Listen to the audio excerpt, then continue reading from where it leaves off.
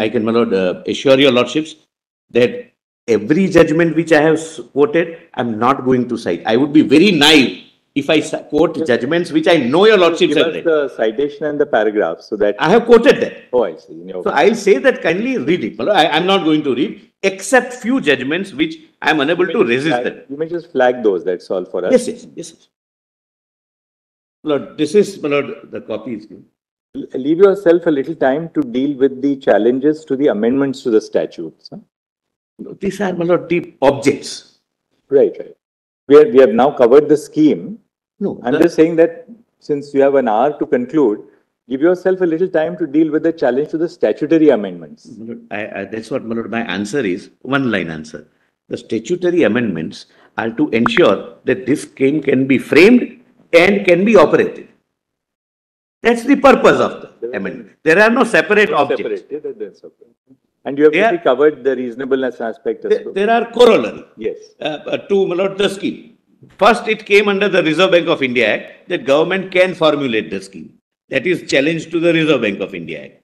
My lord, now by itself is not illegal. Just wanted to ask you this. It may not be very relevant but just to understand the legal framework. Why was it necessary to amend the RBI Act actually to bring in the scheme? I mean, as a matter of law, what was the reason? Lord, we just have that. I have, in fact, it opened here at page 31 in your written submissions.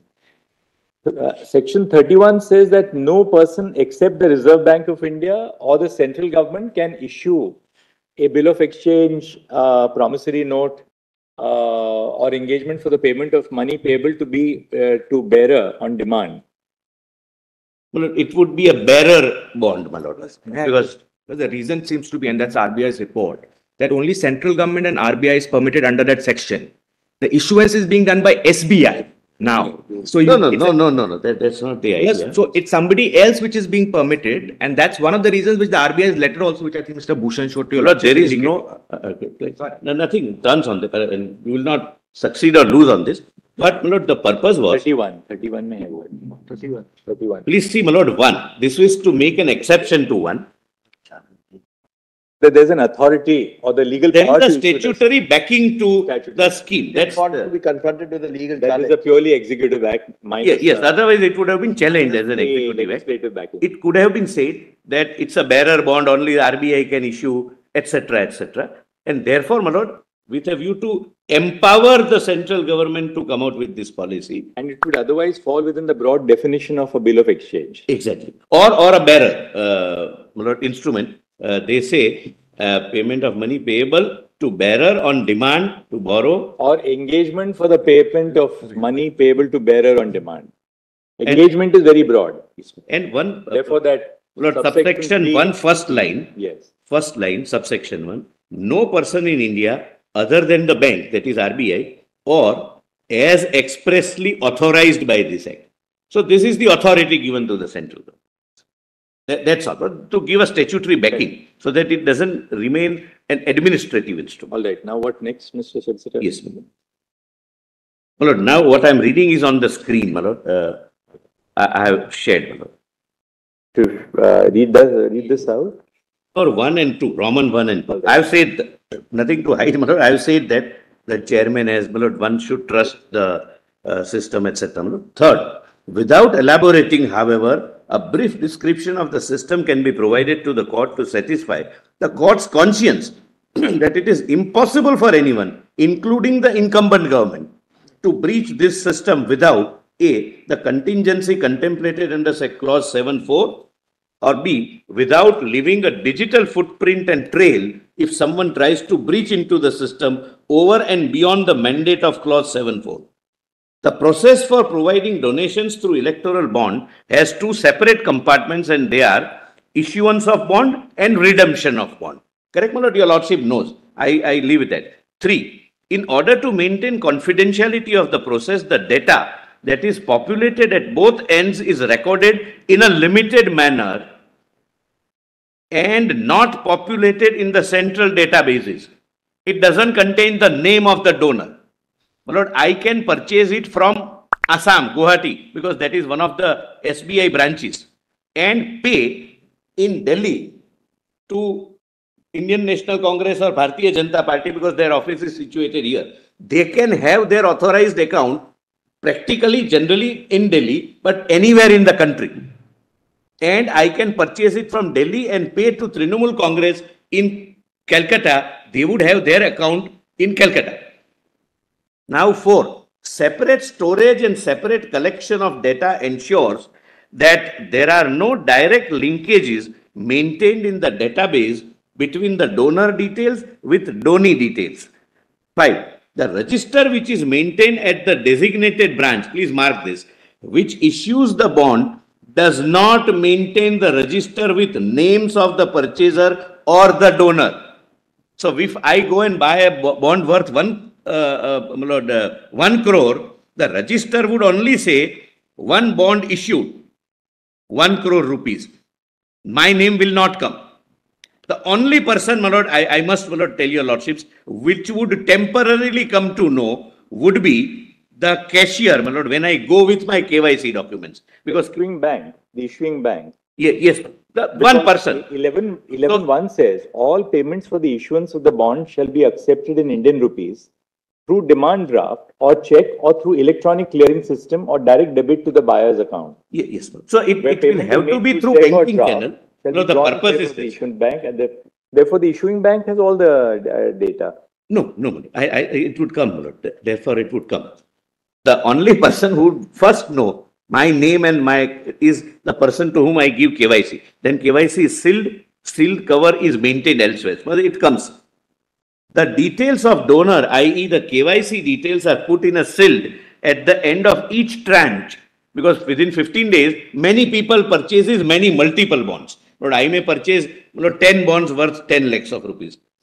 Tranches by the designated branch and sent in a sealed covered form to the SBI main branch, Mumbai main branch, where it remains sealed till the contingency under clause 7.4 arises.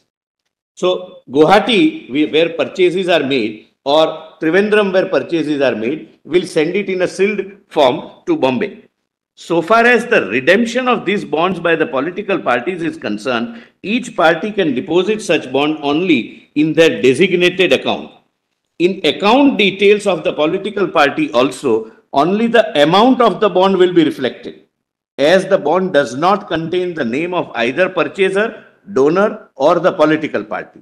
The political parties would have one designated account in one branch out of the designated branches of SBI, in which only the redemption of electoral bond is permissible. So bond may have been purchased, Manoj, from Chennai, but will be redeemed or can be redeemed in Calcutta.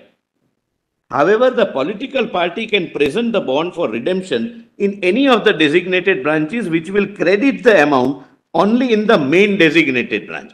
They can go to Jaipur and say that this is my bond. The money would be transferred without anybody's name to the designated account wherever it is maintained, one designated account.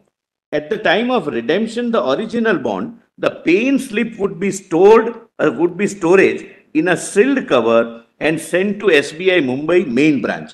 Both the sealed covers cannot be opened either together or at different times except under the contingency under clause 7.4 arises. In the event of contingency under clause 7.4 arising, it would be very difficult to trace out that even after that, Manoj, kindly see this. It's not as if we open the cover and match it. Trace out the details of the purchaser of the bond, as such purchaser may have purchased several bonds from several designated branches in different tranches. In other words, several sealed covers may have to be opened and examined. 2. So far as details of redemption details are concerned, they are stored in the Global Information Technology Center of SBI, which stores the data in a digital format.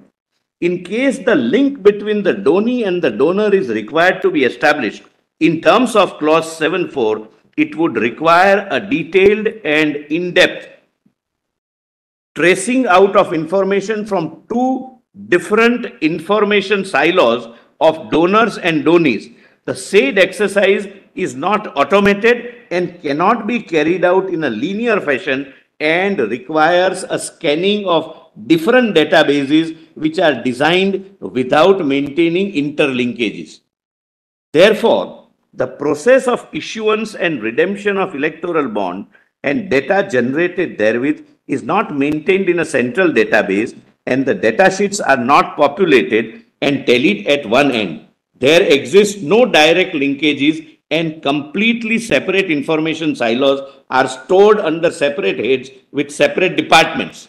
So I'll have to ask several people to collude with me if I want to get the information. Because, Lord, I have not given that, but this center, Lord, Global Information Technology Center also, as I was, Lord, explained, I was also not explained in detail, and nor did I insist. But they also have 3-4 layers. It goes, the request with the court order goes to one, he will open, then it goes at a second layer, then he opens, and everything is digitized, leaving the footprints. And therefore, my lord, to satisfy your lordship's conscience, I say that please criminalize if there is anybody who breaches this system. Yes. Yes. Now, Lord, I'll come to my lord. Please come to page 36 of my written submissions. Rather, my lord, I would, my lord, at page 37, my lord, I have quoted Puttuswamy. And my lord, I'll abide by the time, my lord, your lordships have indicated. But your lordships would, my lord, bear with me. I have never, I have not repeated, my lord, except. No, not at all. I have. Lord, I'm not reading this Puttuswamy, my lord, your lordships, all of my lords have read and reread. But the purpose, I'll say, Lord, your lordships have devised this concept of informational privacy. Lord, your lordships were examining two competing interests, namely, one, right to know, and second, right to have informational privacy.